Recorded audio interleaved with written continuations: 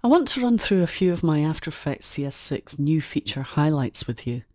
The outstanding performance-related improvement is the new improved frame caching system.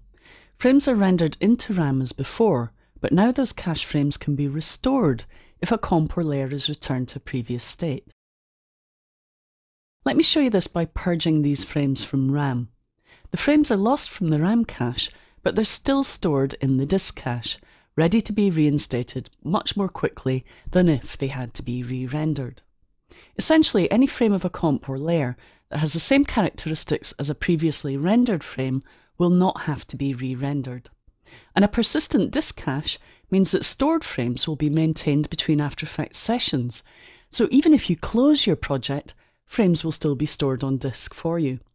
You can even implement a work area cache in the background. Get one comp caching while you work on another. It really is a massive acceleration to your workflow. And the 3D camera tracker is fantastic. It allows you to automatically analyse footage and extract camera motion. 3D markers appear on your footage, and this target can be dragged around, highlighting planes between the markers that you can attach your content to. The content will then follow the same camera moves as were used when the original footage was shot, and that will make it appear as if the composited elements really belong inside the shots. You can attach a variety of elements to the footage, including text layers, solids, nulls, and even new shadow catcher layers, which can be used to cast shadows from your applied elements. And you can control how the effect works via really easy to use effect controls that appear in the effect control panel, just as other effects do. And you'll see it makes the footage really look as if it belongs within the shot. And of course, once the text is in place, you can switch on the new 3D ray traced renderer, where you can extrude and bevel the text and shape layers, making them appear to be really three-dimensional.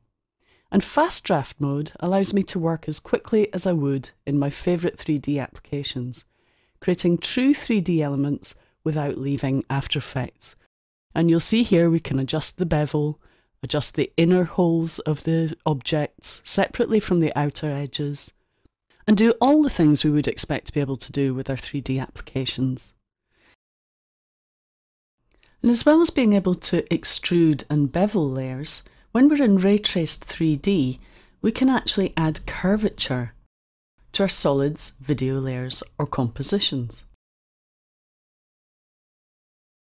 And that really brings things to life, especially when combined with some extruded shapes, as we have here.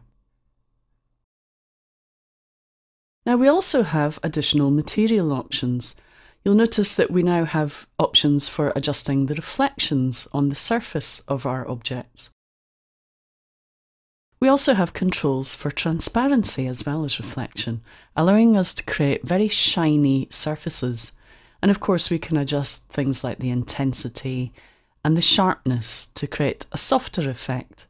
If I adjust the sharpness here, take that down to a lower value, you'll see I get a really nice reflective quality to that floor.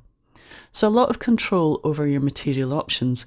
You can even add environment maps, so you can use a layer as an environment map to affect the quality of the surface when you're working in ray traced 3D. And the current render indicator allows us to see which renderer we're using, and we can go into the options and adjust the ray tracing quality if we want a higher quality than the default quality. We can also adjust the anti-aliasing filter. But fast draft mode allows us to work quickly regardless of what those options are. So we can quickly see our footage preview and move on to the next job. Now another new feature is we can actually vary the feathering on a mask. So we have variable width mask feathering with the mask feather tool. You select the mask feather tool and you just click to add mask feather points.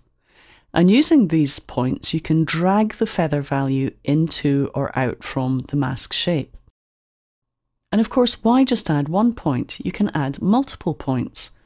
And each of the points can control the mask feather in a different way. As you can see, I can drag this point in and have a wider feather value here and here than I have at the top and bottom of the mask. So it allows you to drag the points around the mask as well and really interactively adjust the feathering of your mask. Another great new feature is creating shapes from vector layers.